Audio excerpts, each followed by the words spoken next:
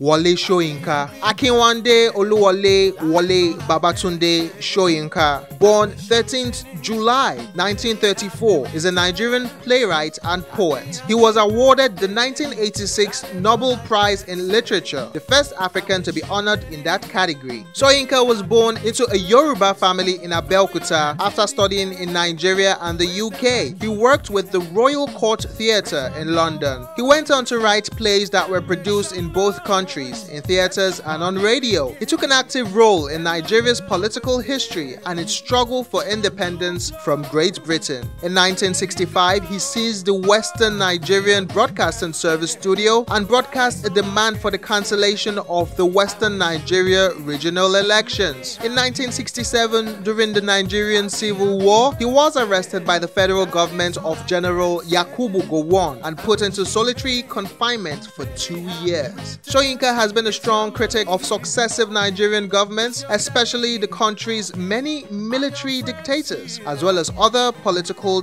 tyrannies, including the Mugabe regime in Zimbabwe. Much of his writing has been concerned with the oppressive boot and the irrelevance of the color of the foot that wears it.